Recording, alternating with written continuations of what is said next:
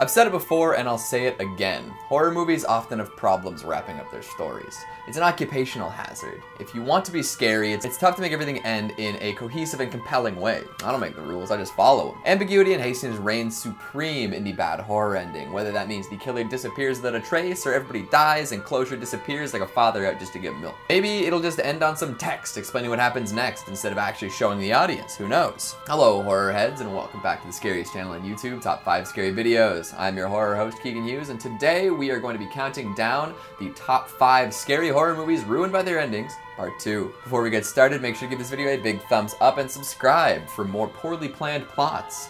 Just like last time, I will remind you that we will be discussing the endings of popular movies here, so spoilers abound. You've been warned. Alright, let's get going. Floating in at number 5, we've got It, Chapter 2.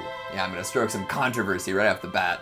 I'm ready for everything this entails. Stephen King's It has historically had a problem with his live-action renditions finishing strong. This may or may not have to do with the fact that the book is over 1,000 pages long, contains a titular monster that's hard to define, and also involves some questionable content concerning kids combating clowns with coitus. Proud of that last sentence. The 90s miniseries ended with a giant spider battle, which was loved by connoisseurs of Harryhausen's style stop motion and met with confusion by everyone else. They did their best to remedy that flat final showdown in the 2-part modern remake, but still weren't able to totally shake off the cobwebs.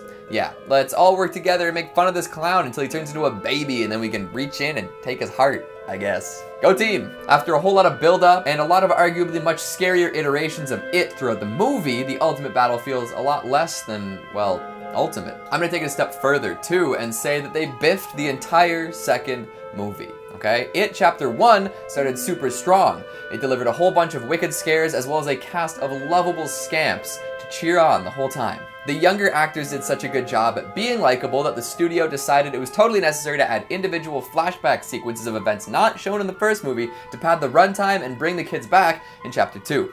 This gave the movie a bit of whiplash, jumping back and forth in time without really ever explaining why. You know, oh, we gotta split up and relive something scary before we fight this thing. No way to avoid it, sorry. A lot of these encounters end up being complete tonal shifts and don't add much to the plot. It ends up being a convoluted, overly long mess. So yeah, Chapter 1, fantastic. Chapter 2, a gigantic missed opportunity. The ending was meh, and Chapter 2 itself was an ending that squashed the potential that Chapter 1 set up. Thank you for listening to my TED Talk on why It Chapter 1 is better than It Chapter 2. Coming in at number 4, Lights Out.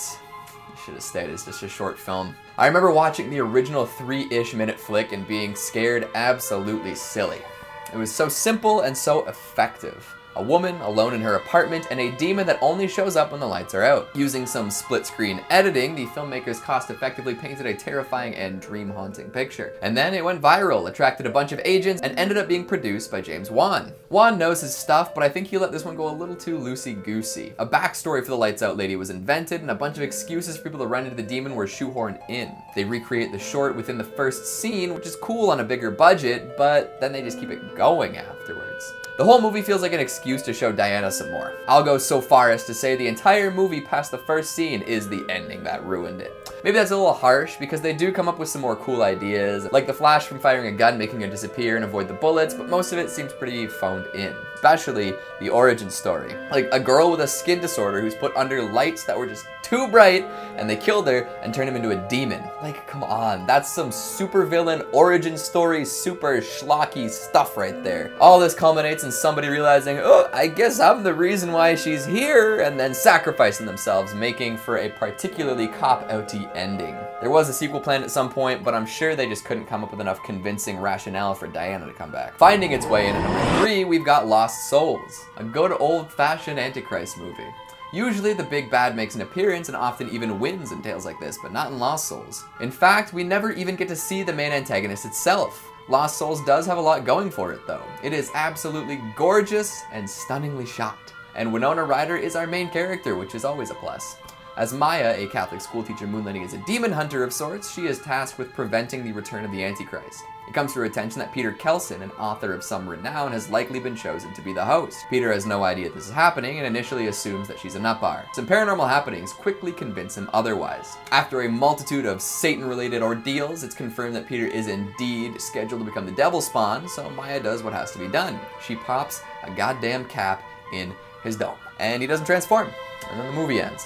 There's a lot of ambiguity as to what really happened. Was Maya delusional? Maybe hallucinating? Some folks, including the director Janis Kaminski, says this is an excellent way to get the audience thinking. Others would probably say that it's an excellent way to make the audience feel like they've been left without a proper conclusion. Driving its way into number 2, The Houses October Built. This, in all honesty, is a pretty fun found footage horror flick. The ending, though, is mostly flat. We follow a bunch of folks who have resolved to check out the scariest haunted houses across America and record their experiences. This leads to the revelation that a bunch of haunted houses are involved in some pretty shady business. Hiring criminals, employing dangerous stunts for scares, the works. It's kind of like a fictional McPhee Manor, but with less paperwork. A super hardcore haunted house group known as Blue Skeleton is name dropped, and the rest of the movie is the folks doing their best to find the elusive scaremongers. They spend the rest of the movie pissing off the actors in other haunted houses while claiming that the stuff they're seeing is nothing compared to Blue Skeleton. This leads to some haunted house employees following and antagonizing the protagonists. Animal hearts are snuck into fridges, people are filmed in their sleep, members are kidnapped, you name it. And then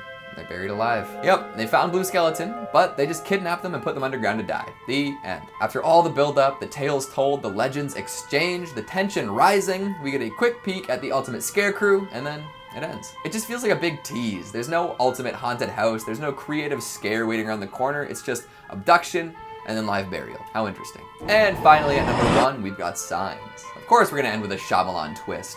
One of the most widely parodied ones too. Signs opens on a farm in the middle of nowhere. Mel Gibson plays a man at odds with God who has resigned himself to the simple task of caring for his family. His peaceful, somber routine is interrupted by crop circles which are initially thought to be made by vandals. This theory is thrown out the window once evidence of aliens all over Earth starts to show up. These tall, dark, extraterrestrial beings are everywhere, invading everything from birthday parties to basements, and they cause plenty of trouble too with their poison gas attacks. The man who caused Mel's crisis of faith seems to have discovered the secret weakness of the alien, and then promptly skedaddles.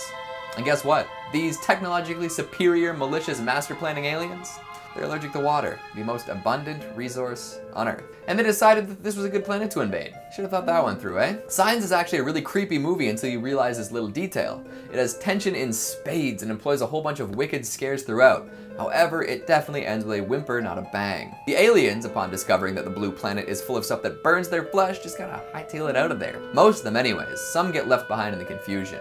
The farmer fights an alien, asthma is perceived as an act of God, and everyone is happy once again. Cool.